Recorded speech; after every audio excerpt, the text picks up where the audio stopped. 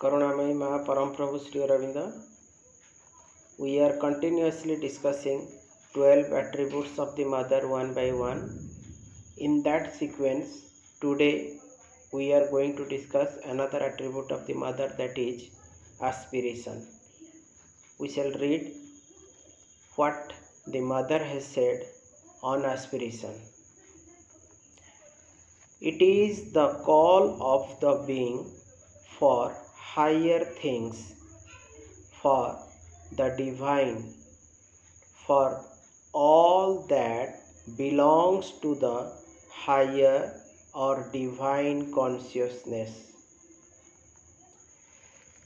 Aspiration should be not a form of desire, but the feeling of an inner soul's need and a quite settled will to turn towards the divine and seek the divine.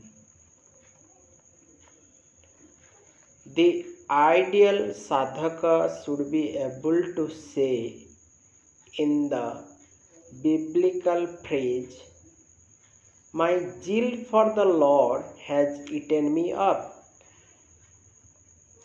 It is this zeal for the Lord, utsaha, the zeal of the whole nature for its divine results, vyakulata, the heart's eagerness for the attainment of the divine, that devotes the ego and breaks off the limitations of its petty and narrow mold for the full and wide reception of that which it seeks, that which being universal exceeds and being transcendent surpasses even the largest and highest individual self and nature.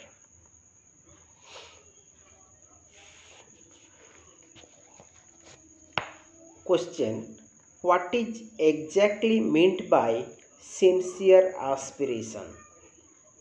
Answer: an aspiration which is not mixed with any interested and egoistic calculation.